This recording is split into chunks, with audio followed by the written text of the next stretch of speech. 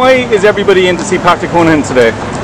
The group, Ballyhea Says No campaign group, have set up a meeting with Governor Honohan, supported with MEPs and TDs from the Technical Group and Peter Matthews, basically to revisit the possibility to get the what was the Promissory Note bonds destroyed, and that they won't be sold on and become sovereign debt. Can you tell me what happened there at the meeting today? Well, we met Patrick Honohan, and he has agreed to write the ECB and tell them that we want a meeting. And one of the things I tried to impress upon Patrick Honohan that was, maybe, just maybe, he didn't have a mandate up until the last elections to go out there and do something really radical.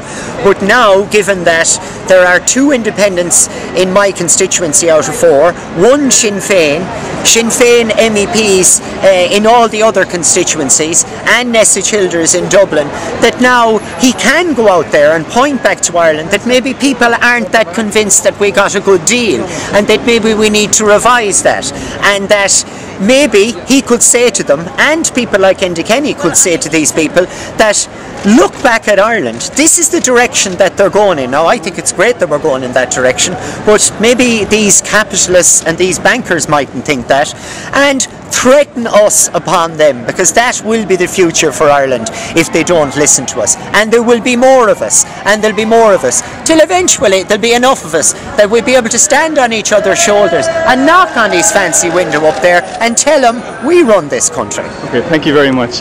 Nessa, would you like to say anything about what happened?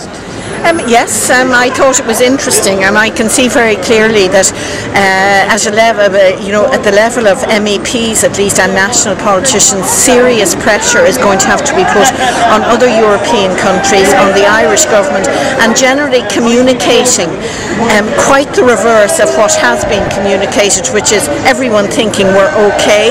This has to be changed, and I think as MEPs we've already been doing that within our own groups, and it has to continue. That's what we've been elected to do, those of us who believe that, and we're in the majority now in the European Parliament, the Irish members.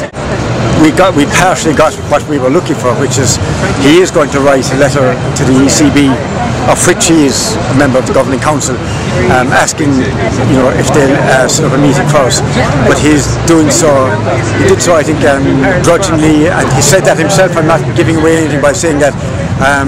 He feels, I think himself, like that he's actually doing a great job himself, and he would be better off being left alone to do that job without us coming in and maybe interfering or stealing some of his ground. I don't know, but at least if he does that, sets up a request setting up the meeting, it's something. But we know. I mean, we've known Marcus from the beginning, the size of the battle that we're fighting here. But what we want to just do is to engage with those who are inflicting dishonest.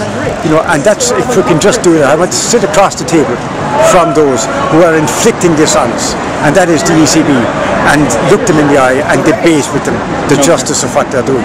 And hopefully we'll get that opportunity. I wouldn't be crossing my fingers that it'll come through Patrick Honohan, but we're working also through other areas to try and get that meeting. But at least, him writing a letter for us won't hurt. Well, the main reason I'm here is to support the Ballyhea Group. The Ballyhea Group I have been a fan of and an admirer of and a supporter of ever since they started. Ireland is a very unusual country in that we have suffered extraordinary things to be done unto us and have barely squeaked in protest. I think more people came out to protest about Garth Brooks concerts than came out to protest about a €64 billion odious debt that means we can't run our schools and our hospitals the way they should be run. One group of people who've stood up are the people of Ballyhea, so I'm here to support them. I think in an ideal world we could get the promissory notes torn up. I think that is a huge ask, but there may be a compromise whereby we don't sell them onto the markets, whereby we hold them at virtually zero interest forever and essentially let time bury them 2% at a time, 2% a year. I don't know, but I like what they're trying to do. We have a government that seems to be sitting on its hands and saying, sure, nothing can be done other than we pay everybody money we don't owe them. Okay. These guys and I say that does not have to be true. That is not an orthodoxy we have to accept. So I think we should challenge it. Peter, could you tell me how the meeting went with Patrick Honohan? It was a good meeting. It was a case of, honest and frank discussion. It got a little bit charged at times, but that's a good thing. That means that minds are engaged. And he does understand, and I could see it in the chemistry of the way he received what our ideas and what we were saying in our analyses, that he couldn't disagree with what we were saying. Okay. He's got his hands tied by the neurotic rules of the ECB and its council, but he knows that in essence what has happened to the Irish people by the imposition of these losses of 30 billion or thereabouts of promissory bonds is wrong. You could see that off.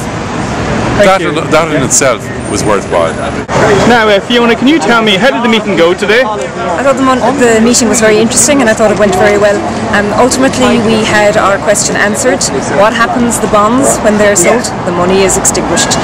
We made the request to take this meeting further, to go to the ECB Governing Council, and the request will be made. So good day's work.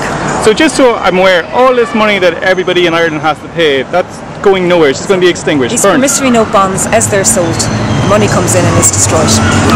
Thank you very much. Did he tell you what's going to happen with the promissory note bonds at all? Oh, the famous question that Fine Gael refused to answer. Yes, he did. I mean, I put it to him, I said, will the money be destroyed? And he used a different word. He said the money will be extinguished.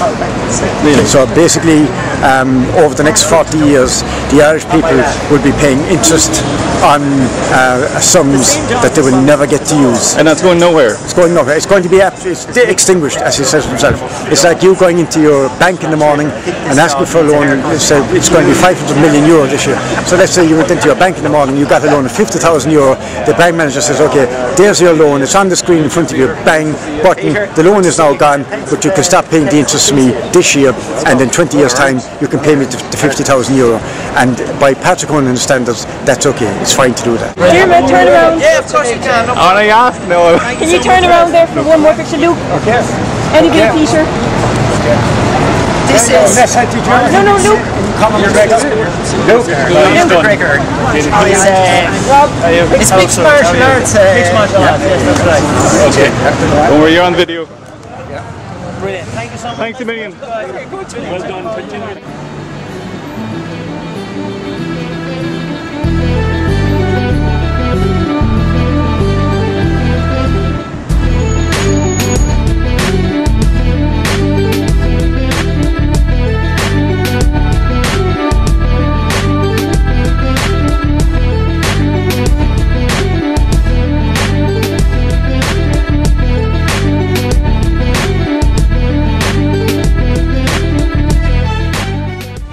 Marcus Howard, test 1, 2, 3.